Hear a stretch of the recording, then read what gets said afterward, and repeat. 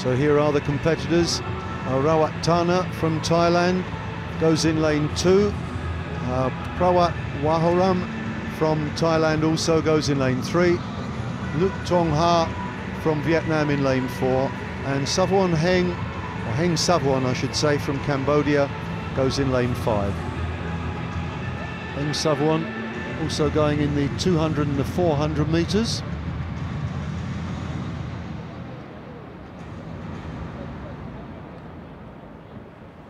And unusually, Tana Rawat is only going for the one race. Most of the competitors go for a number of events. Tana Rawat is a specialist, as is Prawat Wahoram, just going in the 1500 metres. So the athlete we've seen most of so far is Luc Tong Ha from Vietnam. And if you're looking for an exhausting schedule, this is the man for the job. He's going in 100, 200, 400, 800 and 1500. He got 5th in the 100 metres, 7th in the 800 metres, and he's going in the 1005 as well. Luc Tong Ha, possibly the busiest man at the competition. Tana Rawat from Thailand starts in lane 2. Now the Thai Prawat Wahoram will start lane 3.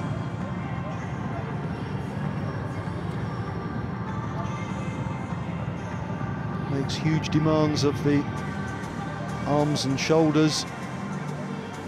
This particular event, it's a merging of the two categories, T53 and 54. And some of those categories the athletes are split and have different events. In some of them they are combined. This is one of the ones where they're combined.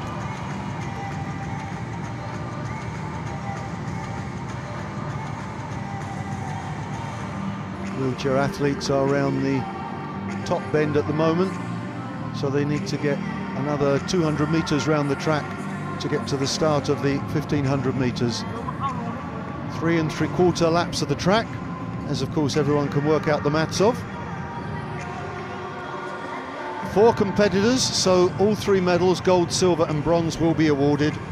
And after this race we will have a number of victory celebrations.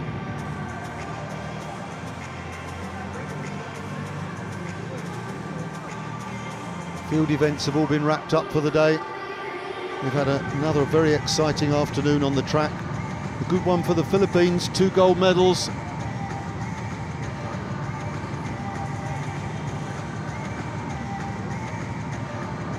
Well, there we have the result from that remarkable 400 metres, 51.97. And that's a good time from Bong Hong on the inside, 52.35. The Vietnamese, Bong Din Tu, 53.84. All of these are very creditable times. Then you're dropping out a little bit. Those 3, the medalists, really excellent performances. Anything under 60 seconds is good, but to get close to the 50-second mark is really remarkable. We saw, of course, 2 athletes dip under 50 seconds yesterday.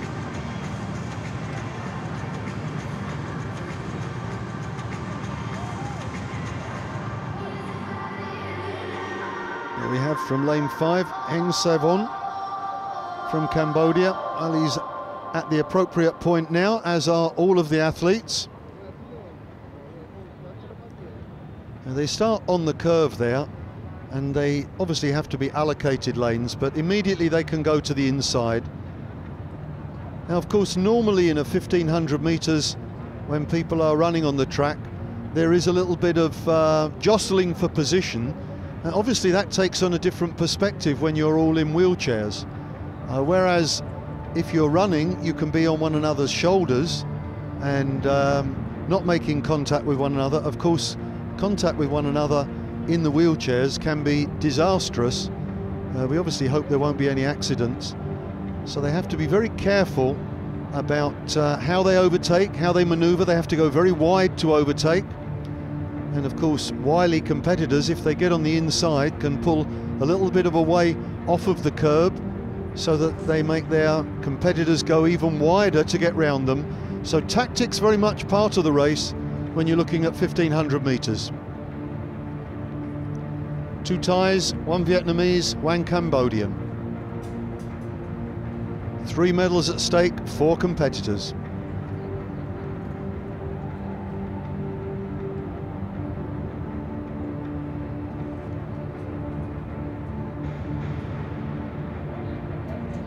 This is the last of the medals to be battled out for today. The tally at the moment is 22 golds to Indonesia, 20 to Malaysia, 16 to Thailand, 11 to Vietnam, 4 for the Philippines, 2 this afternoon, 2 for Myanmar, 1 for Brunei. So someone's going to add 1 more gold medal, but there's no question Indonesia will be atop of the track and field table come the end of the day.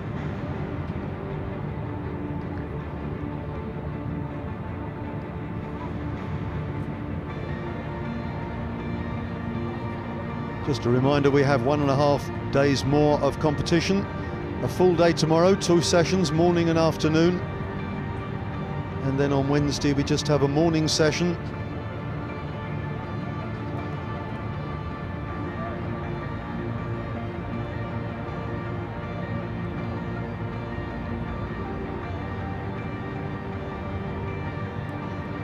Luc Tuong Ha from Vietnam, competitor number 364. Conceivably the busiest man in the track and field meet. Racing over all of the available distances, 1, 2, 4, 8 and 1005.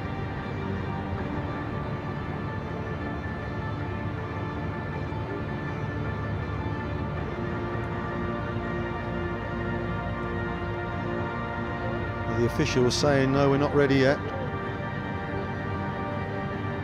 Just checking if there's enough time to go around. They want to keep things moving, keep the wheelchair moving, keep their arms moving, keep the pulse up. These are, of course, super fast wheelchairs, specially designed for track athletics.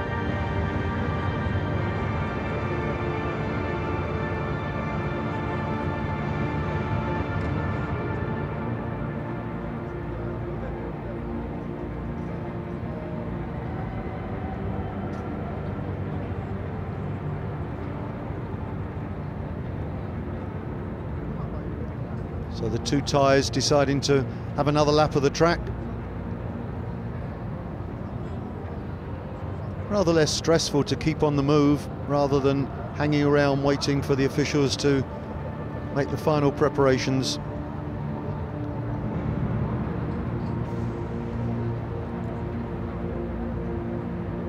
This race wasn't actually scheduled until 5:35.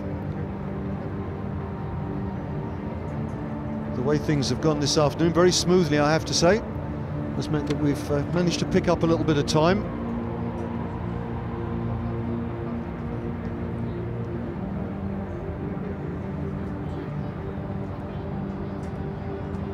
What, 5:35, right?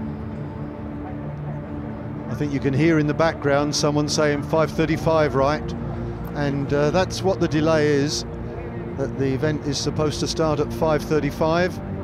And if that's the time it's due to start, then that's what time it will start.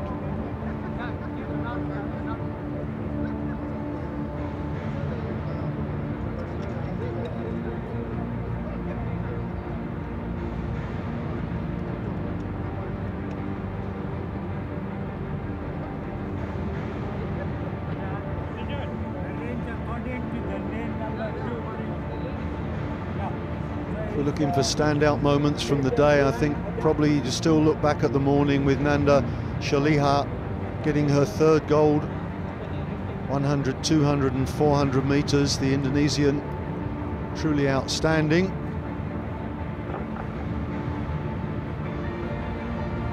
But we've now got quite a number of competitors who are multi-medalists.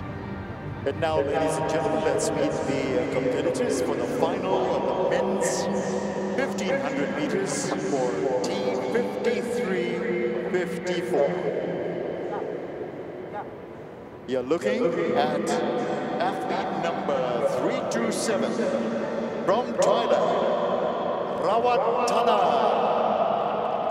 Rawat Thana from Thailand, 38 years of age. Also from Thailand, competitor number 328, Prawat Wahoram.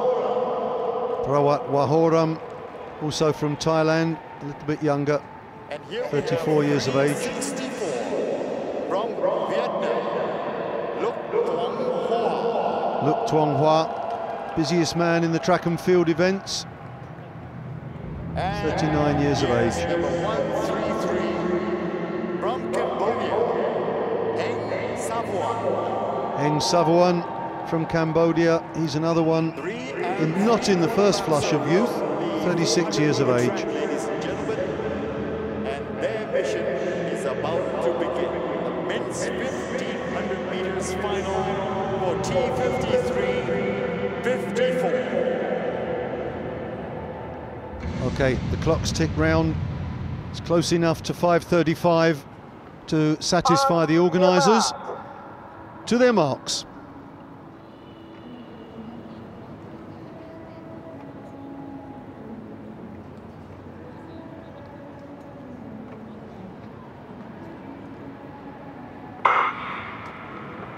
Well, away they go, and obviously getting on the inside is a very important part of the tactics.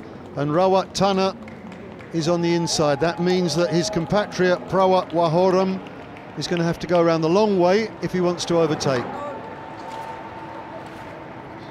So they're strung out very quickly, the two Thais at the front. And you do see they don't get too close to the curb. Don't want to have any problems of clipping the curb and destabilising the bike. Heng Savoan is in third place at the moment, and it does look very much as if it's going to be a contest between the two Thais. Let's see, the time at the 100-metre mark is about 51.5, something like that. It's a quick time. Both of them trying to take a little bit of rest when they can.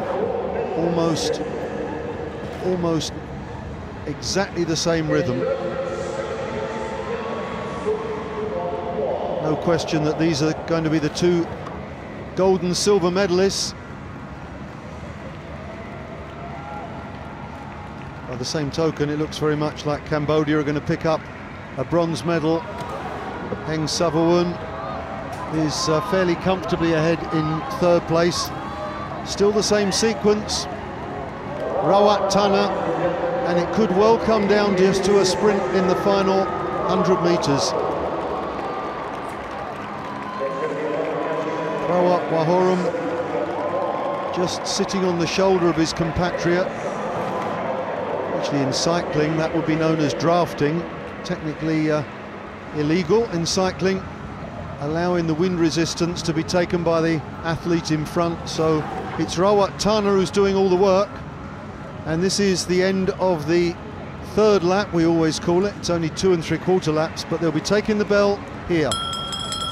Okay, about 2:12, so we can look at a time at around 3 minutes 05, something like that. And they're going to speed up, and you feel there's going to be a straight race down the home track.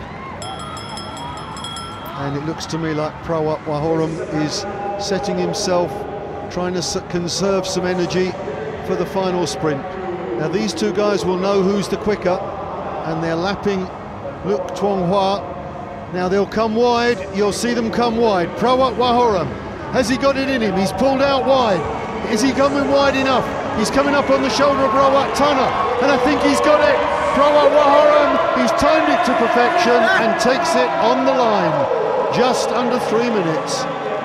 So Rawat Thana did all of the work, but the glory goes to Prawat Wahoram, sprinting past over the last 100 metres. It's gold and silver to Thailand, but it's Prawat Wahoram who takes the gold.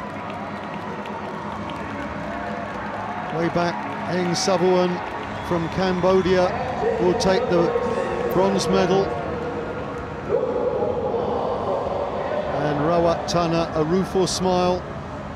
He gave best to the younger man. And you did always feel that Rawat Wahoram had the race under control. Just sat in there, didn't overdo it, didn't expend too much energy. You could see Rawat Tana pulling away from the curb, making him go the long way round. But on that final 100 metres, it was Rawat Wahoram who had the pace.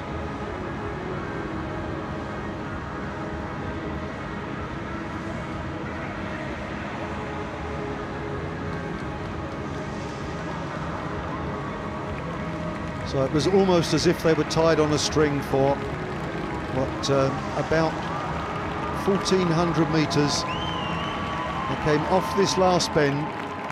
Rawat Tana pulling wide, but well, his compatriot just had the extra speed.